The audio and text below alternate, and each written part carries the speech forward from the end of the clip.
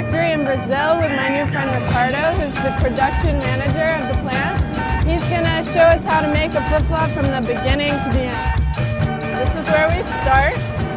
Bakery examples. So if we were making cookies, do a cookie cutter, this is the extra.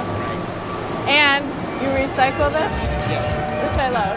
Then we turn the extras into powder. And then we have to go get the rubber.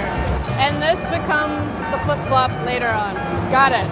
This is secret Havaianas ingredient. So everyone comes in here, but you can't see it.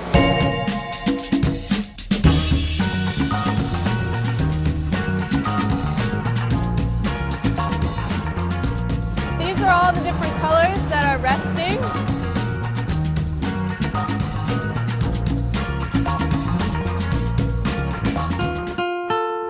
So here we take the flip-flop dough and we cut it like a cookie cutter to make, they call it a heart. 2 feet next to each other is a heart.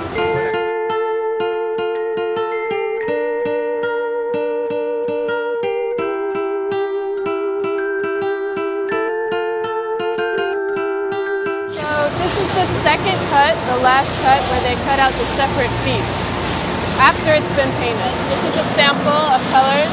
There's actually 100, more than 100. This one's my favorite, lace green.